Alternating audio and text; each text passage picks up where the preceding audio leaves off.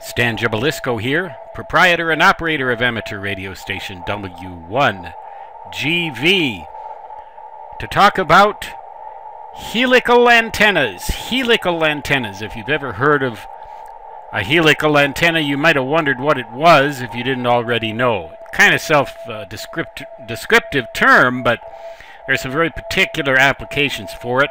You'll learn about this type of antenna and several other popular ham radio antennas in my book, Ham and Shortwave Radio for the Electronics Hobbyist, due out in October of 2014. And I will provide a link to the Amazon.com page for this book in the description of this video, so you can click on that and buy the book, pre-order the book when you're done watching this, if you're interested in helical antennas. And here's an illustration, figure 7-12, from that book. Helical antennas with various parameters shown, so that it's pretty much self-descriptive, all these different parameters.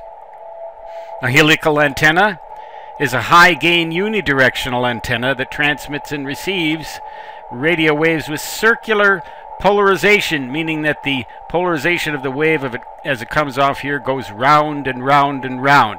The sense of the polarization, whether it looks like it's clockwise or counterclockwise as it comes at you, depends on the way that this helix is wound. The reflector should be at least 8/10 of a wavelength in diameter. Now, seeing as these antennas are typically used at VHF and UHF, and especially above 432 megahertz in the UHF part of the spectrum, the reflector diameter is 70 centimeters. 8/10 of a wavelength would only be about, what, 60 centimeters? A little under, a little more than a half a meter. So it would be entirely practical to design an antenna like this, even for the 2-meter amateur radio band at 144 megahertz. And antennas of this sort have in fact been used on that band, also on 222 and 432 and 1296 for moon bounce communications. So the reflector should be at least 8/10 of a wavelength in diameter at the lowest operating frequency. The radius should be approximately 0.17 wavelength at the center of the intended operating frequency range. Now, that what I've said implies that this antenna has a rather wide bandwidth frequency range over which it will work, and that is quite true. That's one of the advantages of this type of an antenna.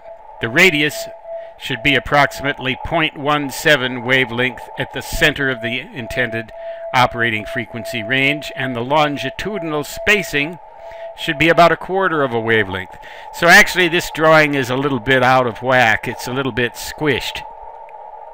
The longitudinal spacing should be greater here, or the radius smaller than what you see, but this gives you the general gist of the design for a helix antenna, which should measure at least a full wavelength long at the lowest operating frequency that you plan to use. So if it was 2 meters, then it means you'd want it to be a little over 6 feet long. If it was 70 centimeters, that would be much more manageable, less than 3 feet long. But it should measure at least a full wavelength. It can be longer than that. If you design an antenna optimally and operate it at the center of its intended frequency range, you can get as much as 15 decibels of gain relative to a dipole, that is 15 dBd. This is a very highly directional antenna, and you can connect multiple helical antennas in what they call a bay or a matrix and phase them, connect them all in phase. For example, 4 helical antennas at the corners of a square, all in a single plane. You can multiply that gain. If you have 2 of them, you'll add 3 dBd. If you have 4 of them, you'll add 6 dBd. So a 4 helix bay might give you a little over 20 dBd of gain. So that's a good choice of antenna for moon bounce communications, particularly at UHF frequencies. 432 megahertz is a very popular band for moonbounds.